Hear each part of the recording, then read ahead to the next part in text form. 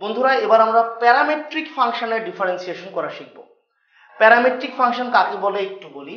ধরো তোমার কাছে এরকম একটা ফাংশন দেওয়া আছে যে x সমান টুয়াইস টি আর y সমান হচ্ছে 3t স্কয়ার।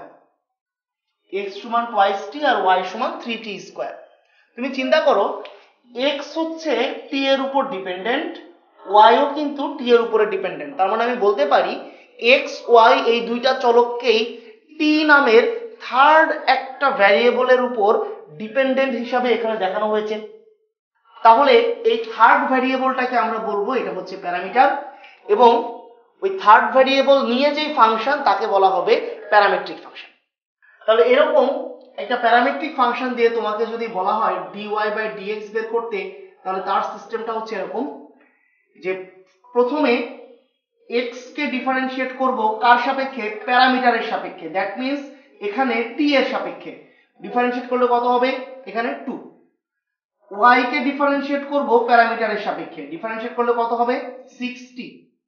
তারপরে dy by dx equal to আমরা বলে ফেলবো dy by dt divided by dx by dt। তাহলে dy বাই dx হচ্ছে dy by dt by dx by dt। তাহলে dy বাই dt এর ভ্যালু কত? এখানে 6t, dx বাই dt এর ভ্যালু 2, তাহলে आंसर হচ্ছে thrice t। বা চাইলে আমরা কিন্তু এভাবে লিখতে পারি যে খেয়াল করি এখানে t সমান কি, এই ইকুয়েশন থেকে বলা যায় t সমান হচ্ছে x বাই 2। তাহলে এখানে আমরা চাইলে t এর জায়গাতে বসাতে পারি x বাই 2, বা आंसर হচ্ছে thrice x বাই 2।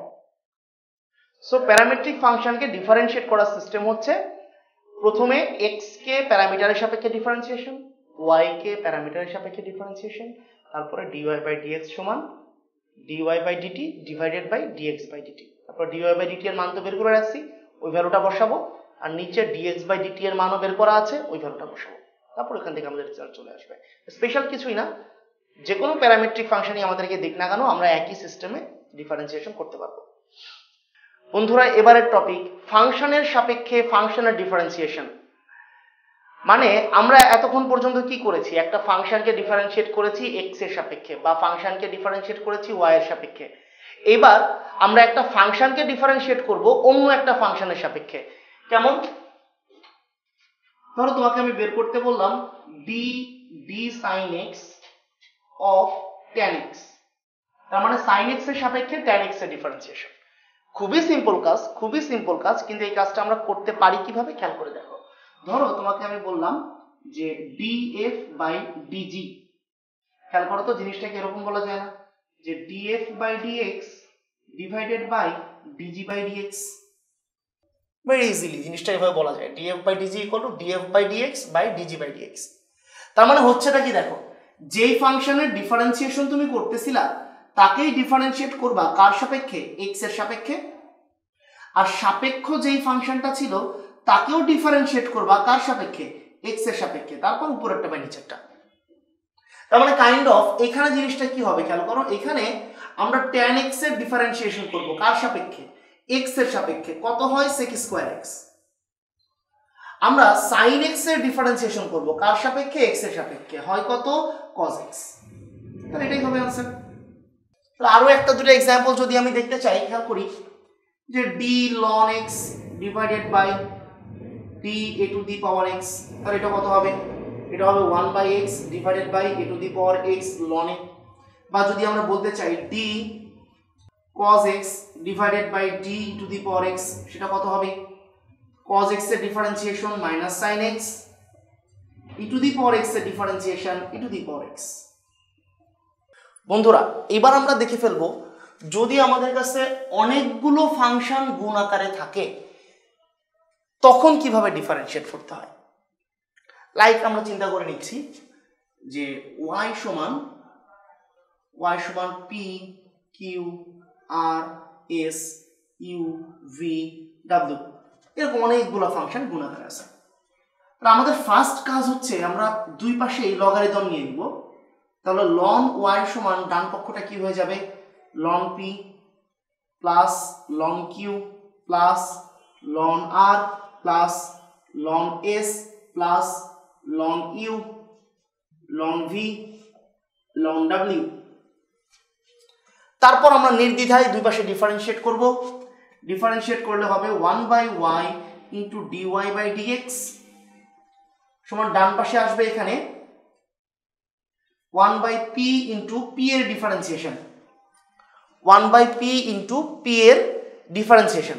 এখন p এর ডিফারেন্সিয়েশনের নাম সাপোজ আমি দিচ্ছি p প্রাইম প্লাস এখানে কি হবে 1/q ইন্টু q এর ডিফারেন্সিয়েশন, তার মানে q prime by q plus r prime by r plus s prime by s plus u prime by u plus v prime by v plus w prime by w, এভাবে চলবে।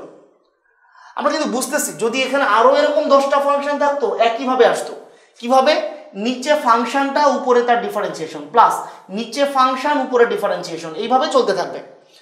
তাহলে dy/dx কি আসতেছে? dy/dx আসতেছে y into p prime by p plus q prime by q plus r prime by r plus s prime by s u prime by u v prime by v w prime by w। এরকম। তার মানে আমরা যদি এক লাইনে আনসারটা বলতে চাই, সিস্টেম হচ্ছে পুরো ফাংশনটা আগে লিখব, মানে যেই ফাংশনটা দেওয়া ছিল ওই পুরো ফাংশনটা আগে লিখব, তারপরে ইন্ডিভিজুয়াল প্রতিটা ফাংশন উপরে differentiation plus function differentiation, function differentiation. একটা এক্সাম্পল দিলে ব্যাপারটা ক্লিয়ার হবে। খেয়াল করো, ধরো y সমান বলা আছে e⁻²x sin thrice x into tan x into a⁵x, এরকম 4টা ফাংশন গুণাকারে আছে। তাহলে তখন আমরা যখন dy/dx বের করতে চাবো, dy/dx ইকুয়াল টু আসবে, ফার্স্টে আমরা পুরো ফাংশনটা লিখে ফেলবো। তারপর যেহেতু আমাদের কাছে ফাংশন আছে 4টা, তাই আমরা 4টা দাগ টানবো, মাঝখানে যোগ চিহ্ন। প্রথম দাগের নিচে প্রথম ফাংশন, উপরে তার ডিফারেন্সিয়েশন। দ্বিতীয় দাগের নিচে দ্বিতীয় ফাংশন, উপরে তার ডিফারেন্সিয়েশন। তৃতীয় দাগের নিচে তৃতীয় ফাংশন, উপরে তার ডিফারেন্সিয়েশন। চতুর্থ দাগের নিচে চতুর্থ ফাংশন, উপরে তার ডিফারেন্সিয়েশন।